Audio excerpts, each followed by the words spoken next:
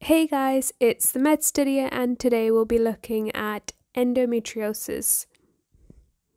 So this is a very common condition that can be very debilitating for patients.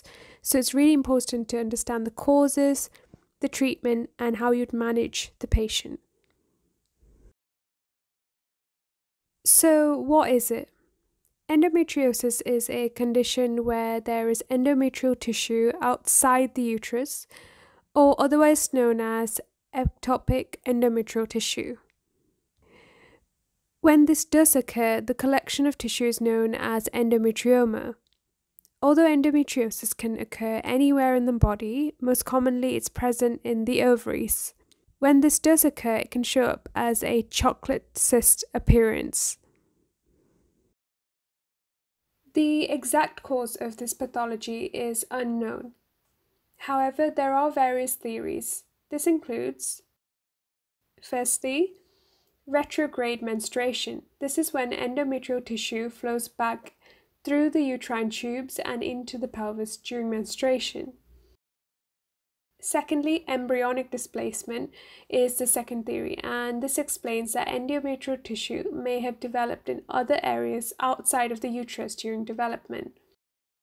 These are just a few of the theories, and there are several more. What's important to know is that we don't exactly know what the cause is for endometriosis. So how do we know that a patient has endometriosis, and why do they present this way? The main presentation is pelvic pain or extreme pain during menstruation, known as dysmenorrhea. This is because although endometrial tissue is present outside of the uterus, these cells can still respond exactly like the endometrial cells. They have receptors which allow them to respond to the changes in hormones during menstruation. So the endometrial tissue responds to the change in hormones and can shed, just like the uterus lining during menstruation. This can cause increased inflammation as the bleeding occurs within the pelvic space, and hence contributing to the pain. For this reason, patients may describe having cyclical, heavy, burning pain during their periods. If the endometrial tissue is deposited in areas of bowel or bladder, they may also see bleeding in their urine or feces. In some cases, the long-term inflammation can cause adhesions and scar tissue, which can present as chronic non-cyclical pain as well. On examination, these patients may not have any distinct signs or symptoms. The main finding includes tenderness in the vagina, adnexia, and the cervix. So let's move on to the diagnosis. Pelvic ultrasound is usually the most common choice of investigation for most gynecological conditions, but it can be difficult to see any abnormal changes in patients with endometriosis. However, very large endometriomas could be picked up on ultrasound among some patients. Therefore, a definitive choice of investigation is laparoscopic surgery, and this is the gold standard. By doing this procedure, we are able to directly see the lesions.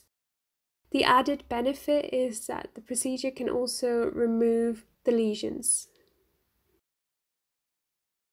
Initial management includes correctly diagnosing the patient and providing a good explanation of the pathology. Analgesia is given to tackle the pain, and hormone management is used to reduce ovulation and reduce endometrial thickening. Options for this include the combined oral contraceptive pill, the progesterone-only pill, the Mirena coil, etc.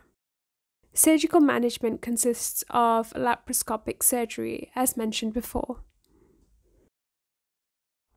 And that brings us to the end of this video. Hope you guys found it really useful. Please remember to like, subscribe, and comment below. And follow me on Instagram at the MedStudier.